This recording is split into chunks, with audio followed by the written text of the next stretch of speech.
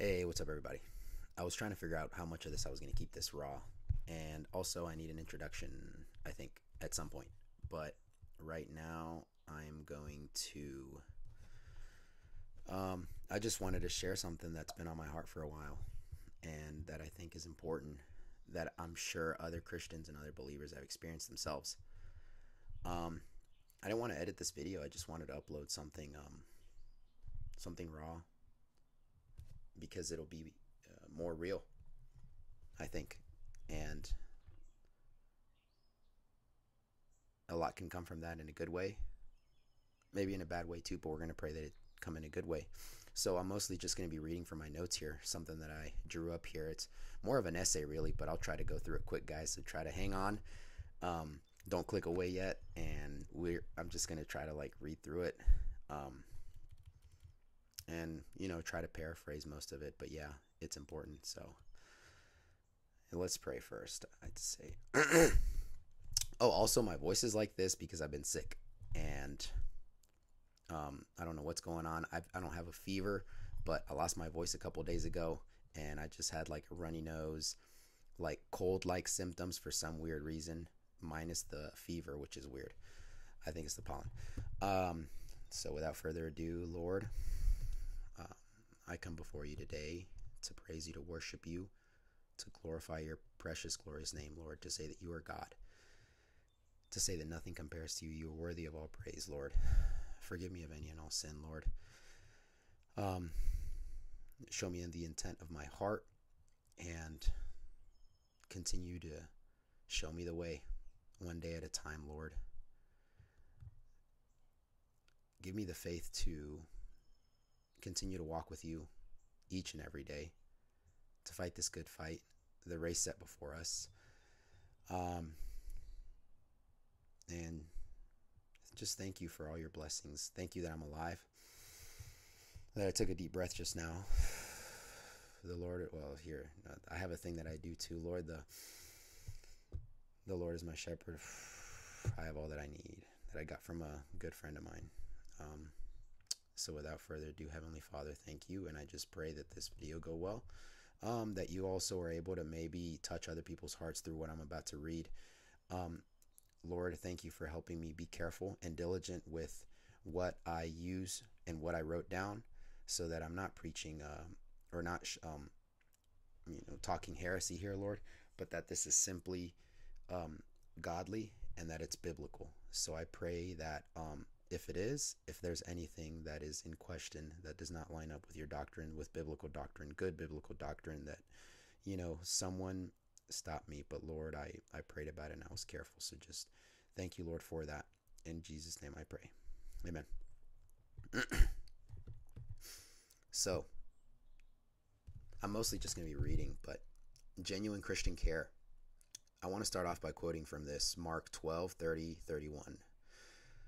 Love the Lord your God with all your heart, and with all your soul, and with all your mind, and with all your strength. The second is this: love your neighbor as yourself. There's no commandment greater than these. People always talk about Christians, how Christians are hypocrites, and they're quick to point the finger at the people of the church, of the Christian church. Granted, I know we're all hypocrites. I'm a hypocrite at times. That's why we've all fallen short and are in need of a Savior, Jesus Christ. In fact, we're all sinners in need of a Savior. Romans 3:10-12, as it is written, there's no one righteous, not even one. There's no one who understands. There's no one who seeks God. All have turned away, and they have together become worthless. There's no one who does good, not even one. Romans 3:10-12. But that's why we need the atoning power of Jesus Christ, who, according to John 3:16, for God so loved the world that he gave his one and only Son, so that whoever believes in him should not perish but have everlasting life. Oh, crap, I scrolled down to 4. Sorry. Oh. So, John 3:16, for God so loved the world that he gave his one and only Son, so that whoever believes in him should not perish but have everlasting life. This was so that we would be made holy through Jesus Christ, because that was the standard, so that we could live eternally with God and not separated from God via living in eternal hell. Also, as a side note, if you have not accepted Jesus Christ as your Lord and Savior, I highly recommend you do that. I can provide some YouTube video links touching on that topic more in depth, but also I would recommend downloading the Bible app or getting yourself a Bible and opening up to the books of John chapter 3, Romans chapter 6, and also spend some extra time in Ephesians 2:8-9.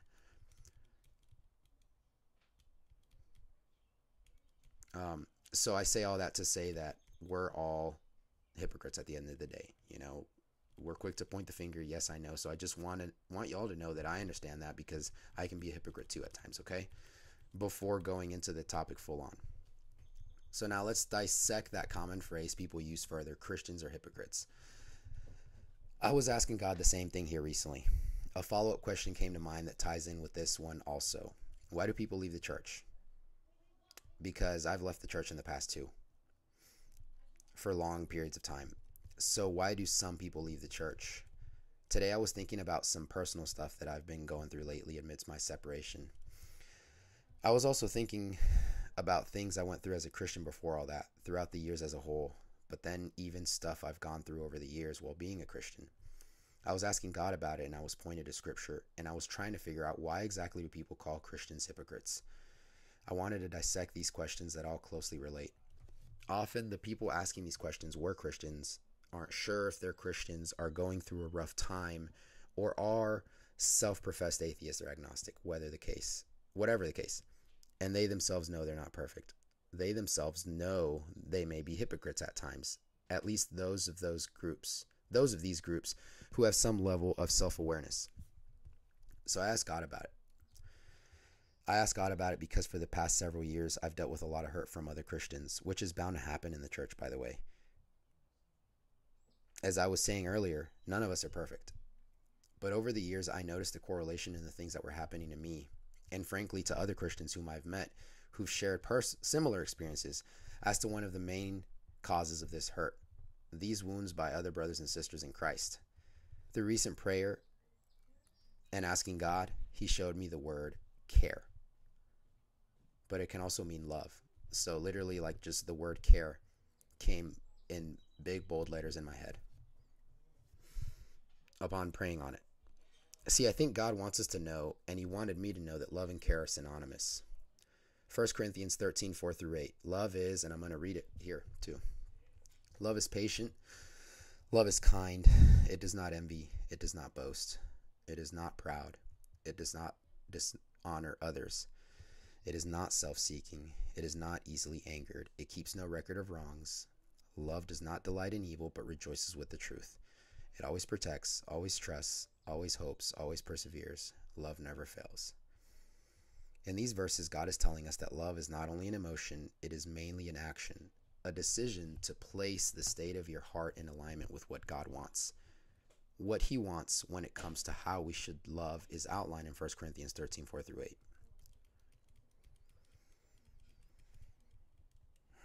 So my wife, whom I'm separated from, by the way, I don't know if I should say that. Does that really matter? I guess. Becca, the mother of our daughter Rosie, who I'm currently separated from, used to ask me, I said it again, Levi, check your heart. Yeah, she used to, like, usually in those instances, it was when we were amidst an argument. That's what God wants us to do. Psalm 139, 23-24. Search me thoroughly, O God, and know my heart. Test me and know my anxious thoughts, and see if there is any wicked or hurtful way in me, and lead me in the everlasting way. So that's God telling us to check our hearts, the state of our hearts. Because in it controls, like, the rest of our actions. Our actions follow suit depending on the state of our heart. So that's important. So speaking on love and care, over the years, but especially throughout my separation, I've been experiencing and noticing a huge lack of genuine care for people by some people of the church.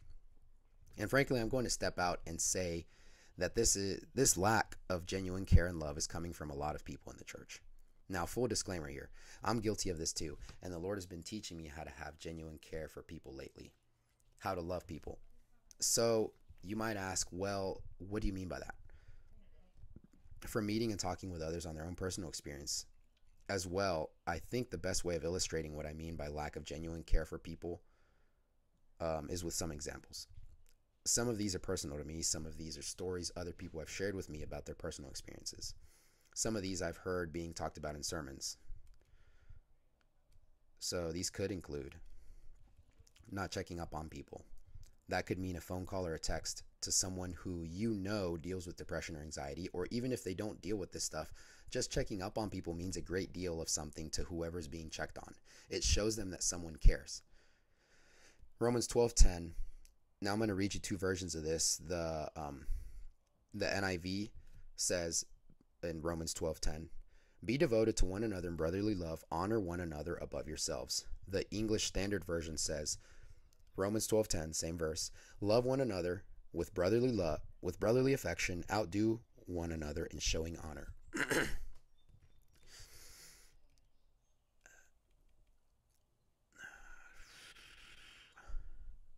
Investing in meaningful, godly time with people.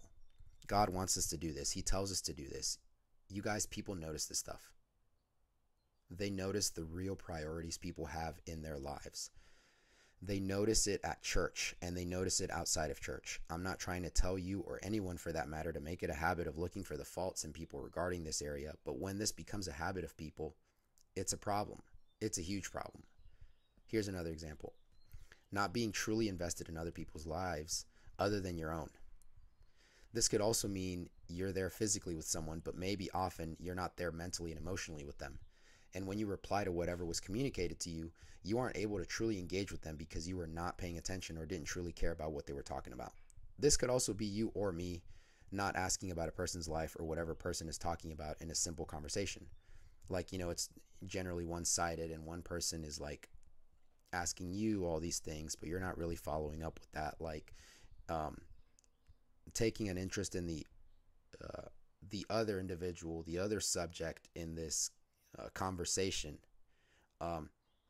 Now I'm talking specifically here about that. Usually the context here is communication between two parties. So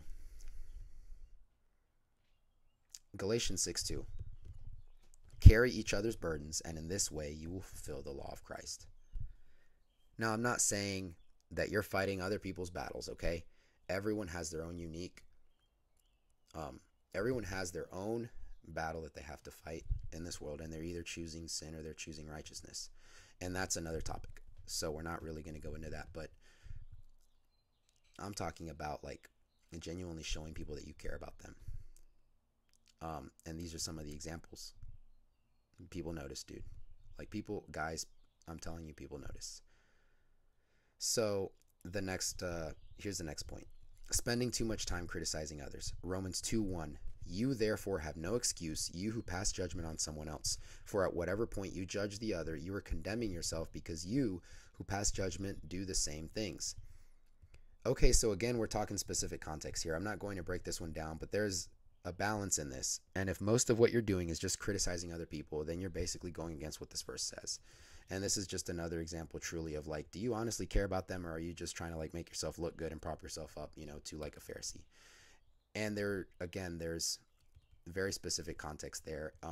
There's a balance there too. And I'm not talking about I'm not saying don't go out and correcting people. Don't go out correcting people. That's not what I'm saying. I'm not saying not to do that. I'm saying like if that's most of what you spend your time doing. Christianity, the things of the Lord, everything that he said is whatever's good, whatever's lovely, all that. The good news, the gospel. There's so much to Christianity besides just criticizing people. And I think some people spend way too much time, if not most of their time, doing that. So here's the next one. Let's see. Hang on, guys. I'm trying to get to the next part that I wrote. Okay. Only spending your time, money, or effort with people who benefit you in some shape or form. And I've definitely been guilty of this, guys. I'm not even going to lie. Let's bring up two different sets of people. So I'm just going to pose two different. So we're going to pose a hypothetical scenario here. Let's say, for instance, that there are two groups of people you have the chance of having a growing relationship with. John Doe knows about cars. Billy Bob is a successful businessman who knows about the sales and business world. Jimmy Choo is a renowned psychologist. There's a second group of three people. I won't list the names because at this point it's irrelevant. The three people in this group have knowledge that does not benefit you, or so you think.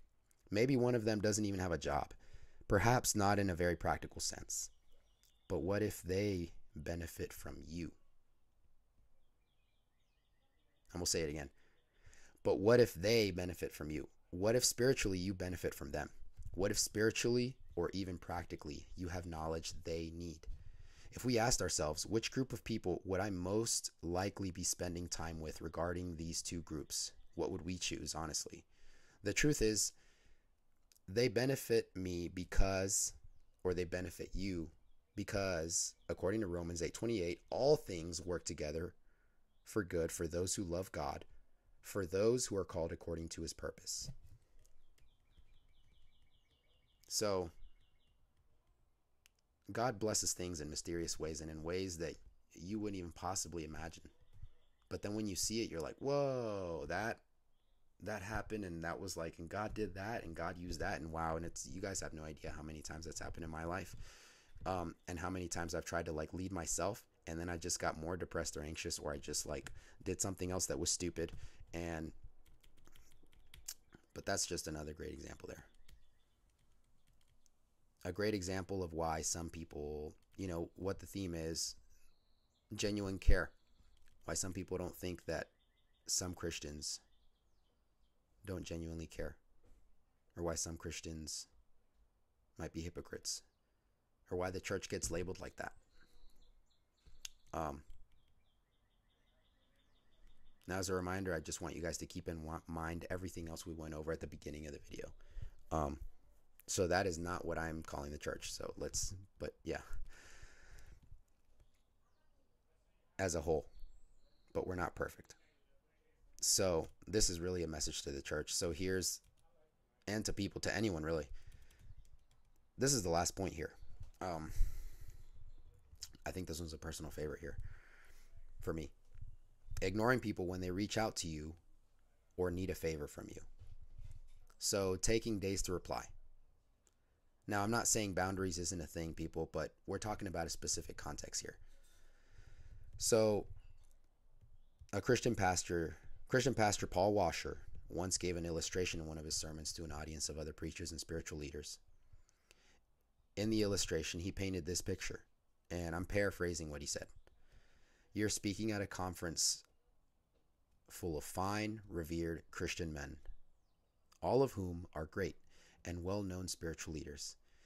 It's the end of the conference for the day, and everyone's decided to go out to eat at a restaurant. As you proceed to head to the restaurant alongside these great men, a man from your local congregation church walks in stating that he has a dilemma and he needs someone to talk to, but that it's not an emergency. Now, you know this man personally, and you know that he is one of the most troubled persons in your congregation and also one of the most non-growing Christians. Now, let me say that again. Now, you know this man personally, and you know that he is one of the most troubled persons in your congregation and also one of the most non-growing Christians. You then look up to hear from some of the other pastors you admire. Hey, are you going? Are you coming or what? They're already halfway out the door. You're faced with two decisions here. You can either stay here with this man and potentially have a conversation that will look very similar to others you've had with him continuously, or are you going to go eat with the big boys? Paul Washer told that story in a sermon. So, most importantly, are we remaining consistent with all of these? Are we either doing these too often or doing the opposite? Which would be a good thing by actively loving people?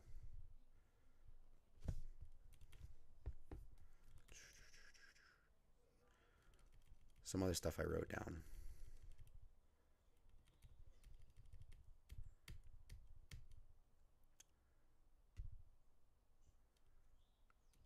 So I just made like a note real quick in Romans 12, like regarding Romans 12:10 as well. Well, the majority, like all of this is just my notes. Like I wrote an essay basically. And then I referencing Paul Washer in a couple of his sentences. But Romans 12:10. So I think when it talks about be devoted to one another in brotherly love, honor one another above yourselves, love one another with brotherly affection, outdo one another in showing honor. So those are like the Romans 12:10. I just read it twice, like just two different versions. Outdo meaning there is a duty to be devoted to one another, a call to action to serve one another and help out with whatever needs your fellow brothers and sisters in Christ may need.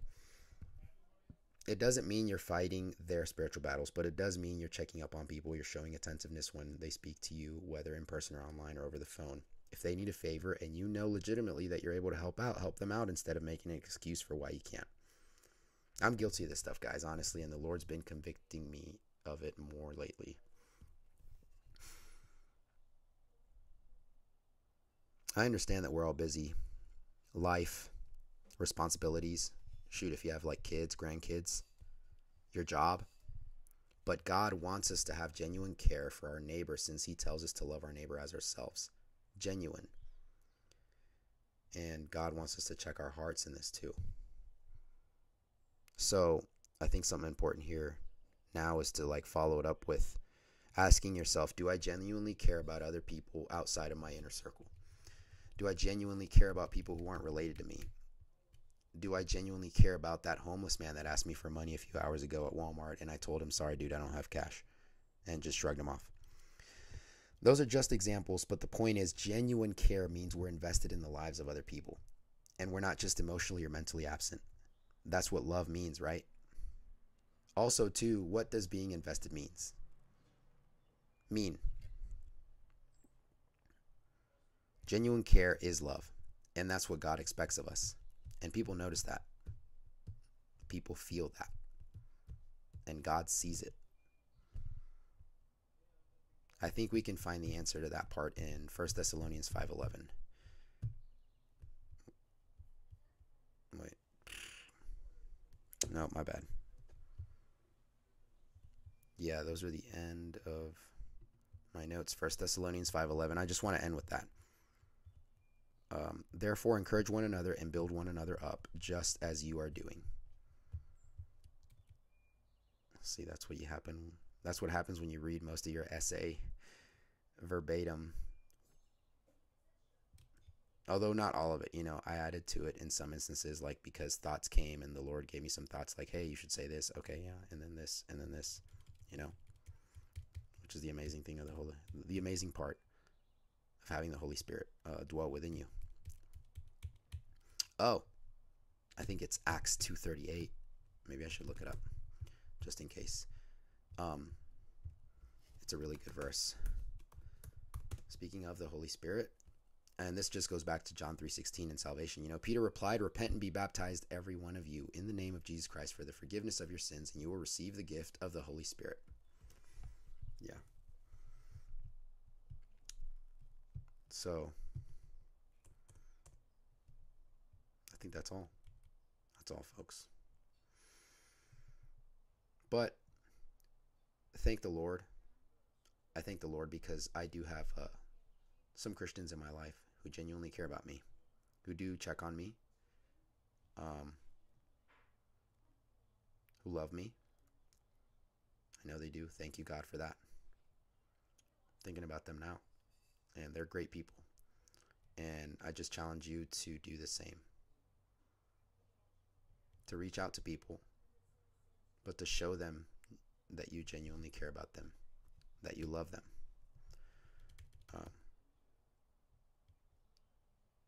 And to just force yourself to come out of yourself, and I need to do this too, and put your eyes on other people, on the Lord first, and then on other people.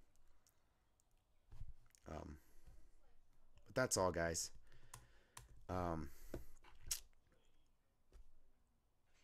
This has been fun. It's been a blast. It's Miguel Levi Gomez here. Levi JD. Like, comment, and subscribe. Hit that notification bell on your way out the door. I'm definitely going to be uploading more content on this because I think the Lord wants me to, for sure. No, not I think, I know. And I just want to keep this channel clean too. So I think the Lord would really honor that too. Like the Lord would bless that for sure. And I just want to honor him at the end of the day, because leading myself doesn't work. And leading yourself doesn't work, dude. So, but that's another topic. So we'll get to it at another time. See you guys.